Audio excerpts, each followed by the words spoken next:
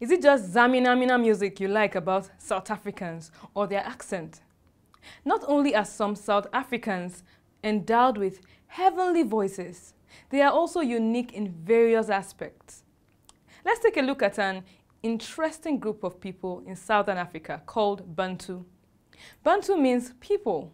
The Bantu-speaking people of Southern Africa are roughly divided into 4 main groups, namely the Nguni, Soso, Vernvena, and Shangana.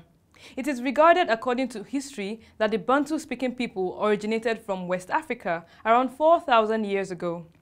During migration, they moved east and then south, coming to occupy the central highlands of Africa in the third wave. Did you know that the final movements of the Bantu-speaking people into Southern Africa resulted from the displacement of the Aboriginal Khoikhoi and Khoisan people? Interestingly, today these people are found in Rwanda, Angola, Burundi, Zimbabwe, and South Africa, with some other nations in Southern Africa. The Bantu-speaking people are known for using their iron tools to improve agricultural yields.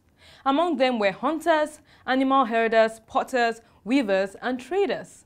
Hope you learned something exciting in today's class. See you next time.